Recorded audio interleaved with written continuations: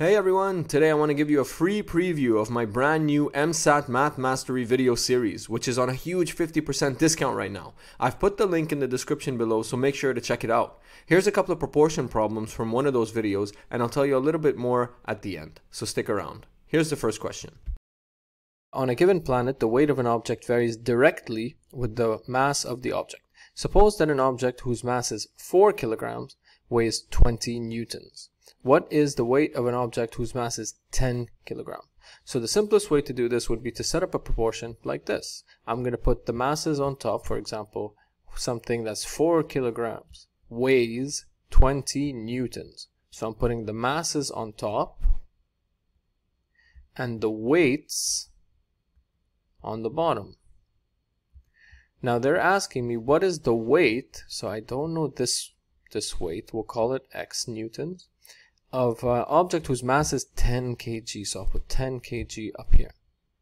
Now, whenever you have a fraction or a proportion equal to another, the easiest way to solve them is to have them all on one line. So we don't want this x in the denominator. And here's what you do. You use this technique called cross multiplication. So that means I'll multiply 20 by 10, and that's going to be equal to 4 times x. Okay, so here we go. The orange, guys, is 20 times 10. And that's going to be equal to the green, guys, 4 times x. Now this is much easier for me to solve. 20 times 10 is 200 for x.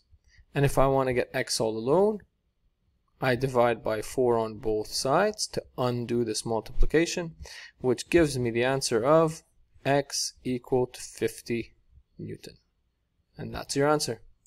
Let me give you guys also the general. When it's small numbers like this, it's good to set up these little proportions, these little fractions, and we could do cross multiplication. It works really, really well.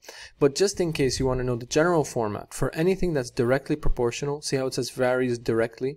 The general format is y equals k times x, where k is the coefficient of proportionality. It means there's a number where I just multiply, for example, the masses, and I'll always get the weight. So why don't we try this? We'll say y is the weight of an object, where x is the mass of an object. Now they've given me one pair, right? They said when the mass is 4, so k times 4, the weight will be 20. So I can figure out this coefficient of proportionality here by dividing both sides by 4. And what that gives me is that k is equal to 5, which means that the weight is always 5 times the mass. So now that I have this nice equation, any mass they give me or any weight they give me, I can find the other. It's very simple algebra at this point. For example, they say, what is the weight of an object whose mass is 10 kilograms? Well, I'll say the weight of an object whose mass is 10 kilograms is 50 newtons. So that's how you find the relationship between two directly proportional variables like weight and mass. So either way is okay, and you choose whatever you like. As you guys know, I'm very, very flexible. I like math because it has many ways to solve the same thing, and there you go. Safa is riding her bicycle at a speed of 7.5 kilometers per hour. How many kilometers does she ride in 3 hours? So this is a proportion question, but we can solve it in two ways with using the speed equation, or we can do the proportion. So let's try the proportion first. It says she's riding at a speed of 7.5 kilometers per hour. So if it's 7.5 kilometers in 1 hour, and the question is saying how many kilometers, so we'll call it x, will she ride in 3 hours? And now you can see that this is a proportion, right? So if she rides 7.5 kilometers in 1 hour, then she's going to ride 3 times as long when she does 3 hours. If you want to solve this proportion, all I have to do is get x alone. It's being divided by 3, so I'll multiply both sides by 3. This one will undo this one, and I'm going to be left with 7.5 times 3 over 1 is equal to x.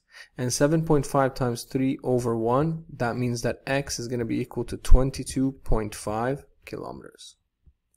Now the other way we could have done it is just to think about the speed equation. So I'll give you that right now. Speed is calculated as a distance over time. And when I say over time, that's the same as divided by time. Okay, when you say kilometer per hour, that's why it's per hour. It's kilometer divided by hour, distance divided by time. So right now they've given me the speed. They said it's 7.5 kilometers per hour. And I don't know the distance. And they've told me that she's going to be riding for 3 hours. So if I have the speed, which is 7.5 kilometers per hour, and I have the time, which is 3 hours, so this one I have, and this one I have, I'm only looking for distance. So it ends up being the exact same equation, of course. If you're looking for x, you just multiply both sides by 3, and that will give you that x is equal to 22.5 kilometers. So you can think of it either way. They're the exact same thing. You can think of it as a proportion, right? 7.5 in 1 hour, how much in 3 hours?